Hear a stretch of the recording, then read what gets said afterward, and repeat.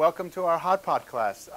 We're going to talk about a bunch of things tonight, and one of the things that I love about hot pot cooking, aside from the fact that the hot pots are really delicious, is this very simple, homey cooking is such a window into Japanese cooking in its entirety. And if you can understand a little bit about how hot pot cooking is done, then you'll start to understand how all of Japanese cooking is done.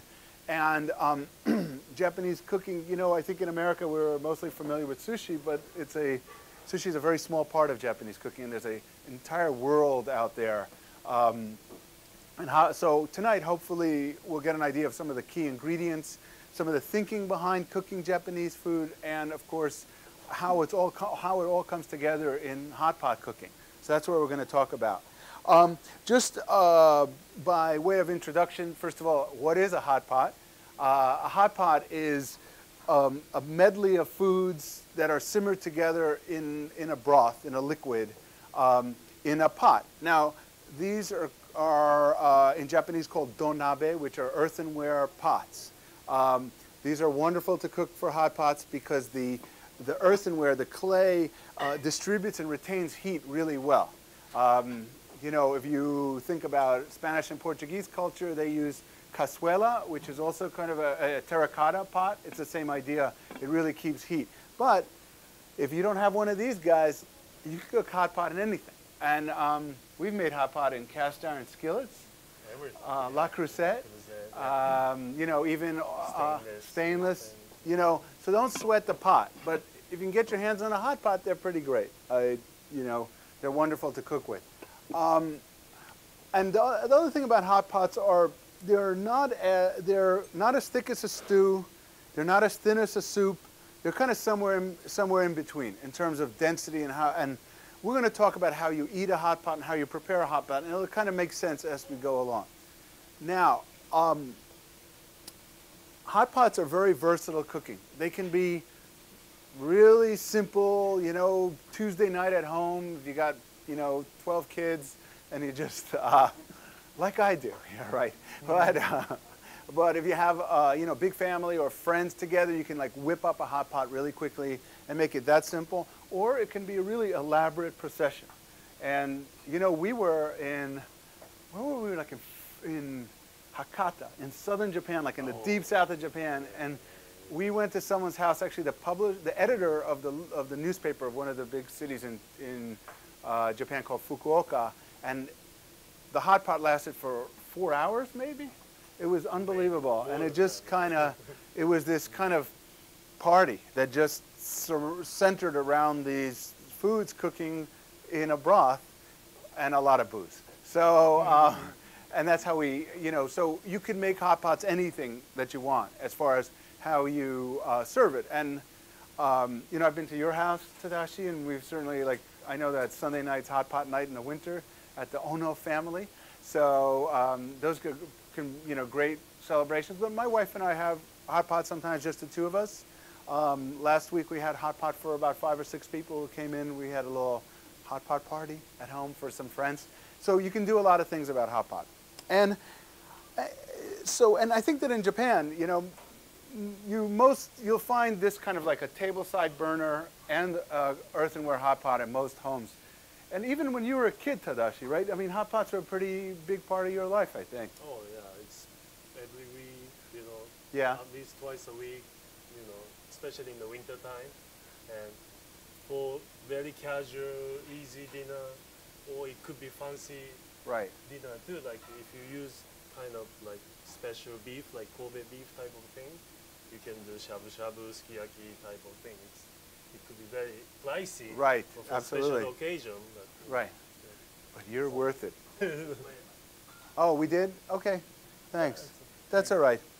But thanks. Yeah, we'll turn that off before we all explode.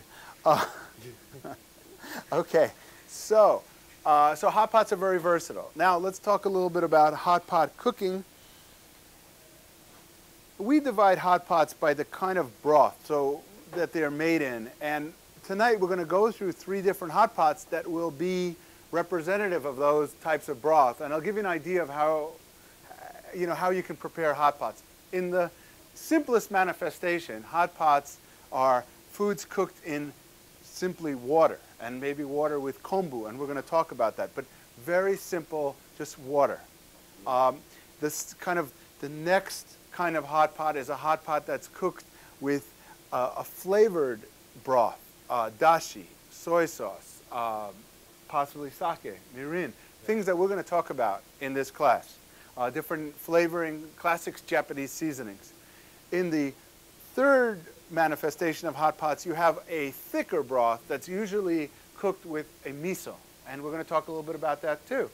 And we're going to taste 3 different kinds of hot pots. I don't think one's better than the other. They're actually kind of all good. It just depends what you're in the mood for. And, you know, they're all pretty simple. It's just, you know, you can mix and match. So those are things to think about, the type of broth. The other thing, yes, ma'am.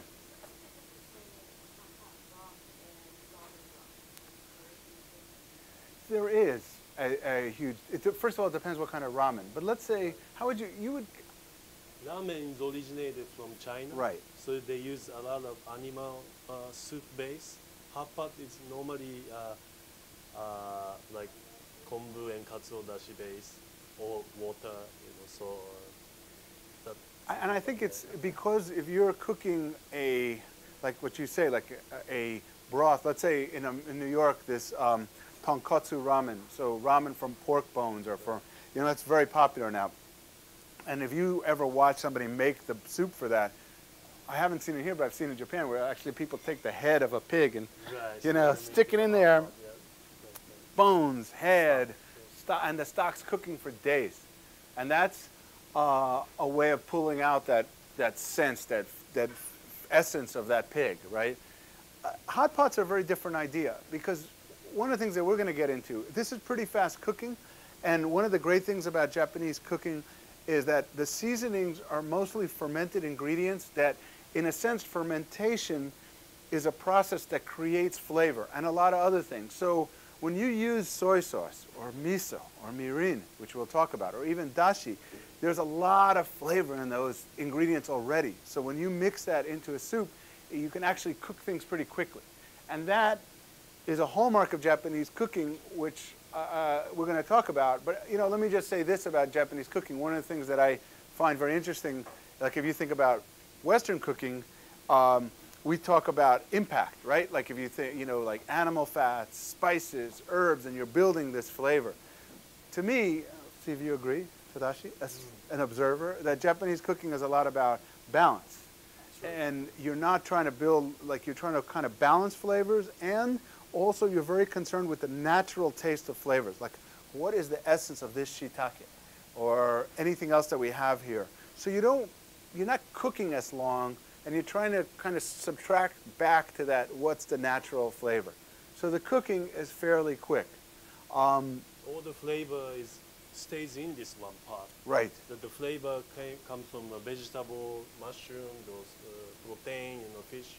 So, you know, it just makes instant, very tasty broth in there.